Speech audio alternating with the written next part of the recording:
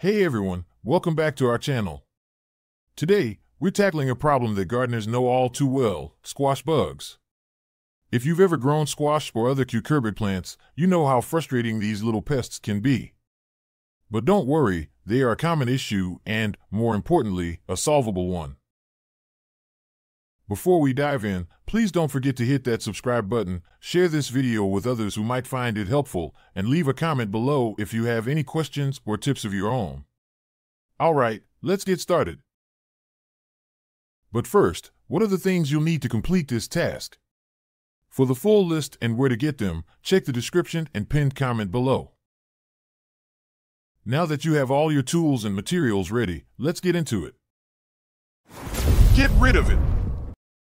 Step 1. Identify the squash bugs. Firstly, you need to confirm that you're indeed dealing with squash bugs. They're usually gray or brown, and their eggs are copper-colored and laid in clusters. A study conducted by the University of California's Statewide Integrated Pest Management Program has excellent pictures and identification criteria. Step 2. Manually remove adult bugs and eggs. How to do it? Put on gloves. Get a bucket filled with soapy water. Pick off adult bugs and nymphs from the plants. Drop them into the bucket. Yes, the University of Maryland's Extension program also suggests manual removal as one of the most effective early interventions. Step 3. Use insecticidal soap. How to do it? Fill a spray bottle with insecticidal soap.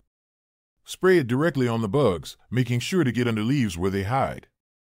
Research from the Colorado State University Extension backs up the efficacy of insecticidal soaps against soft-bodied insects like squash bug nymphs.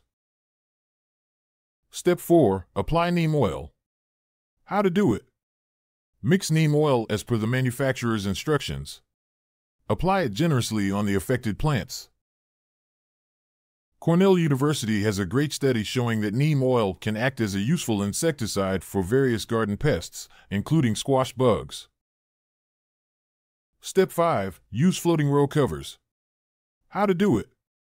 Drape the floating row covers over your plants.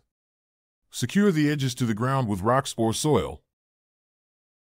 These covers can act as a physical barrier, recommended by experts from the University of Missouri Extension. Step 6. Set up sticky traps. How to do it? Place sticky traps near the affected plants. Check them regularly and replace as needed. The University of Florida's Institute of Food and Agricultural Sciences can vouch for the effectiveness of sticky traps for monitoring and capturing pests. Step 7. Practice crop rotation. How to do it? Sketch out your garden layout. Rotate where you plant particular vegetables each season. Iowa State University's Extension and Outreach Program has research showing that crop rotation is a cornerstone of pest management, including squash bugs. And there you have it, a comprehensive guide to bid farewell to those pesky squash bugs. Remember, the key is early intervention and persistent efforts.